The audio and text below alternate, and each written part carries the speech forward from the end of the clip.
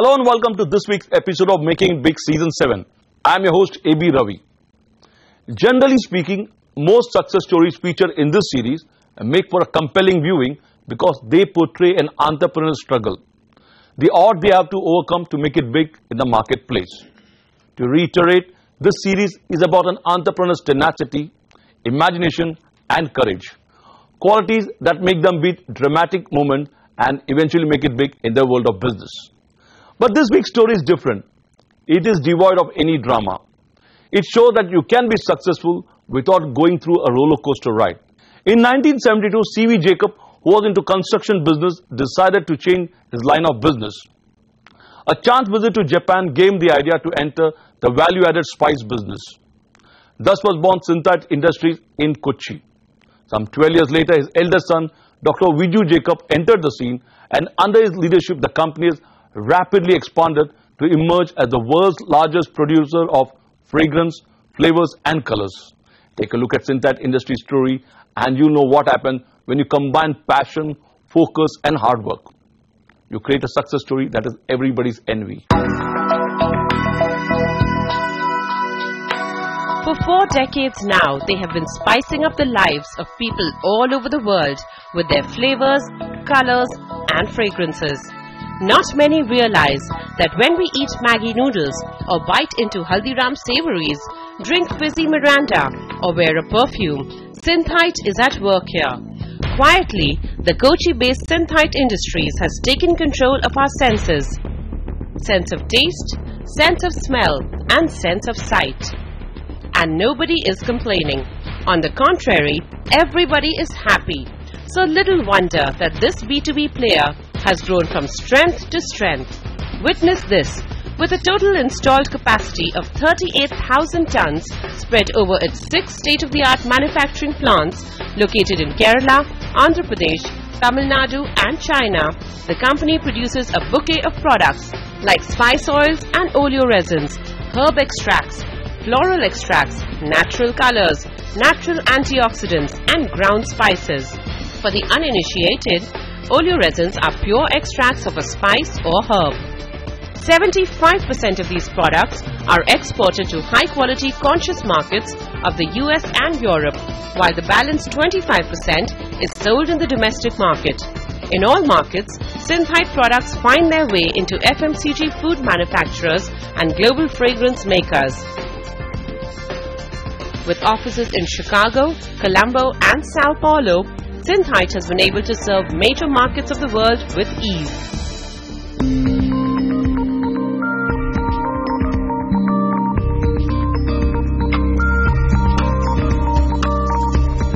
What gives the company an edge is that in the fight against synthetic additives, it is providing the world with natural alternatives to coloring and flavoring food.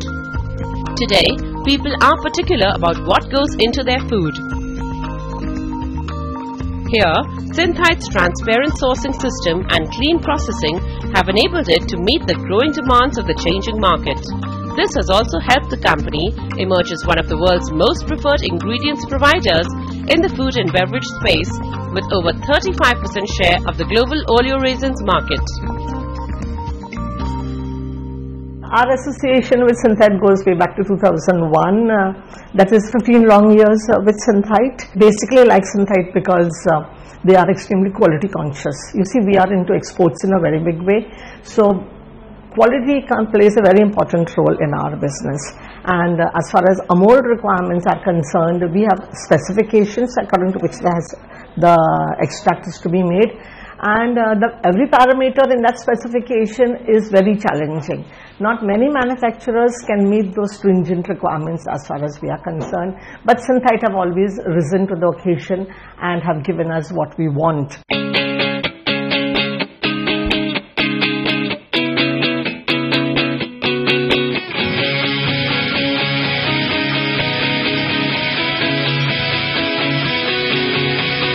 But the seeds of today's success were sown some 4 decades back. Founder C.V. Jacob was a successful businessman in the construction business of building roads and bridges. However, due to some personal reasons, he wanted to get out of this business, so he started looking for new opportunities. This quest took him to Japan in the early 70s. Once in Japan, Jacob ran into his cousin who advised him to get into the spice extraction business and tap the home market of Kerala, which is hailed as the Mecca of spices. He took his cousin's word seriously and in 1972 set up Synthite Industries with an initial capital of 5 lakh rupees and 13 employees. At this point in time, he also got the support of the Central Food Technology Research Institute, which helped in setting up the pepper oleoresin unit. Within a few years of operations, by 1976, Jacob's new venture was exporting goods worth 15 crore rupees. This number was no mean achievement considering the fact that Indian companies were operating in a difficult business environment. Thus began Jacob's odyssey through the fabled spice route. Being a family-run business, Jacob asked his eldest son Viju, who was still in school, to spend time on the shop floor. Even during college vacations, his father asked him to work in the various departments of the company. This kind of work experience stood him in good stead. By the time Viju acquired a doctorate from the Colombo University, he had learned the A to Z of the spice business. He formally joined the company in 1983-1984, assuming charge of international marketing in the APAC region.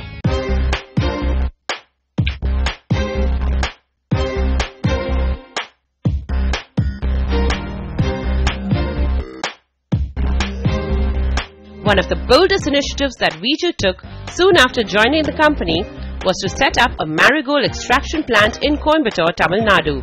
It was a pioneering effort that saw the company bag orders from global perfumery giants. Today, this business not only defines Synthite but also offers indirect employment to 14,000 farmers and 2.5 lakh workers. In 2006, Synthite launched the spice division Aramco Flavor India by entering into a joint venture with Aramco of the UK. It also set up Simega Savory Technology with Omega of Austria. In 2012, the company got into the B2C play by launching spice powders and masala mixes under the brand name Kitchen Treasures and Sprig. The initial response for the products launched in Kerala, Bengaluru and Chennai has been encouraging. The same year, the company also decided to set up a manufacturing base overseas, starting a paprika oleoresins plant in China to cater to the South Asian markets. Despite operating in a state known for strikes and labor problems, Synthite has not only survived but also thrived. In the last 5 years, its turnover has shot up from 874 crore rupees in FY 2012 to 1,303 crore rupees in FY 2016, registering a CAGR of 8.30%. But its margins are quite high thanks to value additions made possible by its strong R&D.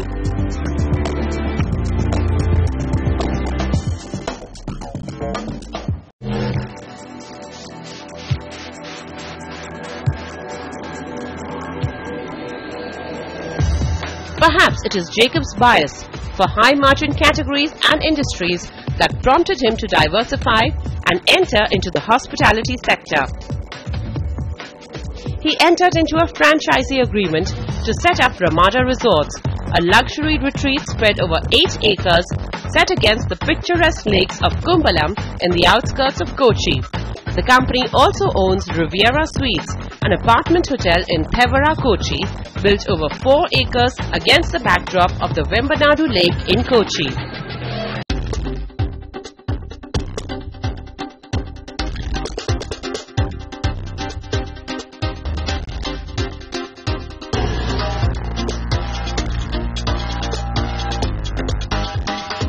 From 13 people in the 70s to employing over 2,500 employees today, Synthite Industries has indeed come a long way.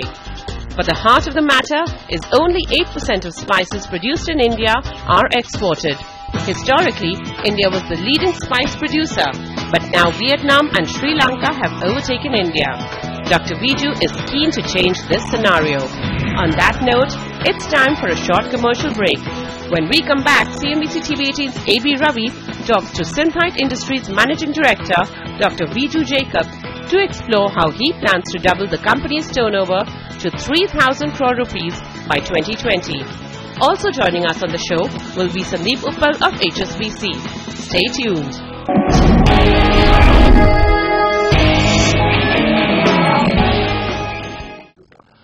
Welcome back. His sartorial elegance and taste for all good things in life are evident from his stylish office, swanky cars and latest gadgets. Arguably, this classy statement comes from the global dominance that his company Synthite industry commands. I caught up with 55-year-old Dr. Viju Jacob at his factory in Kochi to find out how he intends to double the company's turnover to 3,000 crore rupees by 2020. This is what he has to say. Take a look. Dr. Viju, Sandeep, welcome to the show. Dr. Viju, if I may begin by asking you, your family was in the construction business, building roads and bridges. So what made you get into spice business? My father is the founder chairman of the company, and he was in the construction field, and he moved out. He went for an exhibition in Japan. It's called in 1970, and when he was on the way back, he met my cousin, and he was talking in detail about any business opportunity to grow in Kerala, and he was talking about the why don't you look at the spice initiative. Reason is because most spices are grown in Kerala, in South India basically. So he wanted to look at into this sort of a business in spices. So he moved out from the construction site to the spices production. How did the name Synthite come about for a company which is into spices? It sounds more like into a plastic industry kind of name. See, my father initially started this Synthite as a brand is to make polyurethane stuff products. So finally, when we moved into spices, we don't want to go for a second registration of the company. So we stuck with the same name. Okay. So what was the turning point of this business? I believe initially you were not doing well and most of your partners walked out. At what stage did your father felt, I'm here, good to stay here? Basically, my father focuses on things. So he does not leave things just like that. He take everything as a challenge.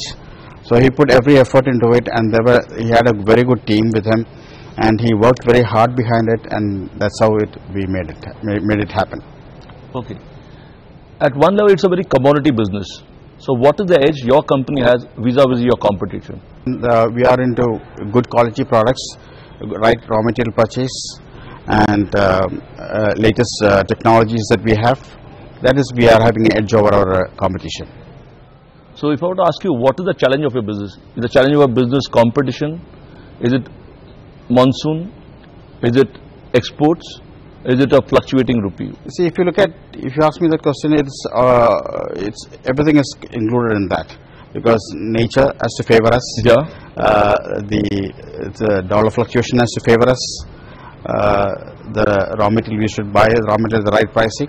So everything is included in that. So how do you time yourself? Or how do you beat all these hurdles? We have a very good team. We've got a very good purchase team. We've got a very good R&D, QC department. We have got a new product development team. We got a creative team. So like that, we have a lot of good teams, good people with us to bring up into that level. Traditionally, Kerala and West Bengal are seen as the labor capital where the strikes are endemic. So how have you managed to survive, thrive and grow your company? Have you faced any labor problem at all? Basically, we look at people as not as employees. We look at people as Synthite family people. Okay. So all the people who are working here is under the pension scheme. We are the first people to give the private pension, and we used to give them. Everybody is insured in the sector. In the whole company, everybody is insured, and we are taking care of the people as our own family members. You pioneered the concept of flower extraction, and I think you changed the landscape in Coimbatore. Could you walk us through what exactly you did? And I believe that it was your baby, this whole flower extraction business, and people have started growing marigold in Coimbatore a lot. Flower extraction. And which year did it start actually? In 1985, 86. Okay. and we were good in growing flower, for example, the floral extracts for the perfumery company. We had a good tie-up with the company, and the joint venture made us make us to do that. Okay. And after that, we switched into marigold, where the marigold goes into the feed industry as well as for the nutraceutical industry, where for the lutein product, which has been again purified from the marigold, is been used for degeneration of your eye retina.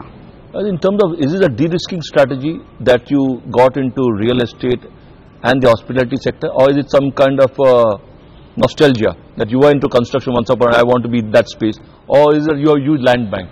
Yeah, it's purely a nostalgia to getting into reality, because my dad was always in the construction, so we also had a feel of that. So we got into reality, and hospitality was a change that we wanted. So we went into hospitality, and that's doing well. We have our Ramada Resorts and Rivera hotels, so Rivera Suites in Kochi. And both the divisions are doing very well. Okay. Sandeep, you have been listening to Dr. Viju's journey. What's your first impression as a banker?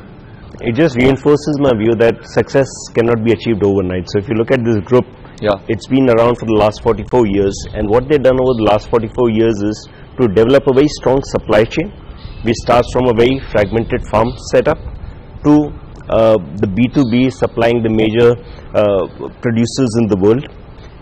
They've used technology in all their products, and that has ensured that they can provide the latest product in a consistent manner to their buyers.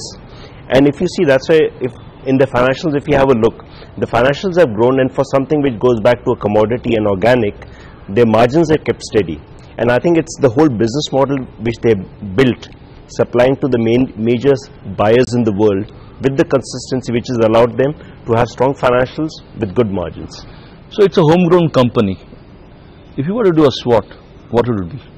So strengths clearly is the vintage, the reputation, the R&D, the quality of the products, and the quality of the customers which they have. As far as weakness is concerned, that is pretty much a sectoral weakness in India, where the back end of it, which is the farming or the farmers, are very fragmented. So when you're competing, as we discussed earlier, with the likes of China and Vietnam, that comes across as a weakness. Opportunity is immense, because again, going back, I think over a couple of decades, if you looked at the sector, it was about flavors and colors, but over the last decade or so, it's moved into well-being, and that can only expand, whether it's in the Americas, in Europe, or even Asia. Threat clearly, and I think you mentioned that earlier, comes from monsoon, because end of the day, it's not something you manufacture in the factory. So you're open to the vagaries of nature. And again, the patterns of monsoon would be a big threat to them. Dr. Viju, you have been investing heavily in R&D. So what kind of products or process come out of your R&D that is giving you edge over the competition? We have, rather than oleoresin and spices, we have now come out with a lot of proteins. We are looking at the lutein and other products. And we are growing in the nutraceutical segment. There's a dietary supplements. And we are also growing into sprig division, like the extract of vanilla and the new products, and we got top notes edging over others. Okay, you started this journey with 13 people, now you're over 2,500 people. Now I understand you're looking at a turnover of 3,000 crore by 2020. So where will that turnover come from? Organic growth, inorganic growth, or new markets, geography? Yeah, both new geographies. Organic growth and inorganic growth also we are looking at. As you're going by your own success story, what according to you are the ingredients for the success in your company? My mantra is basically, if I ask me, is that your focus, your passion for it, your discipline on it, and you should go for it. If there is any challenge in front of you, don't sit, you got to sit back and relax. No, you have to take this challenge and take it forward. So do you believe in luck or do you believe in God? I 100% believe in God. Difference is because without Him nothing will happen. The nature is controlled by Him, everything is controlled by Him. Okay. Now I understand the second generation is getting into your business. So what is the advice you would give your daughter or your nephew if they start their own business tomorrow? The do's and don'ts. See, I would say that, if any business when you start, don't think that, it's going to be a success story. Okay. You have a challenge in front of you. And you should be capable of taking, if there's any failures, you should be able to get some mentoring from somebody else, or you should adapt or take the challenge and go forward. Okay, very well put. Thanks a lot for being on the show, Dr. Sandeep. Thanks a lot for being here. Thank you. Well, that was Dr. Viju playing straight bat and essaying his vision for the company. These are the mantras he implemented to build Synthite Industries. Be innovative and think out of the box.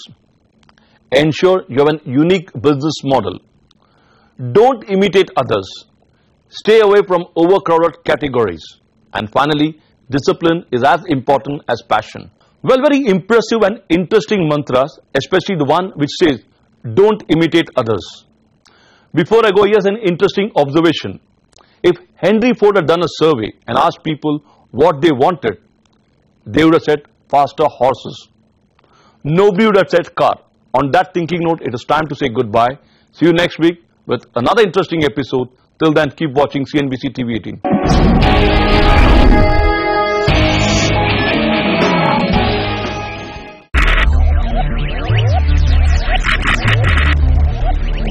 Focus, ideate, innovate, enable.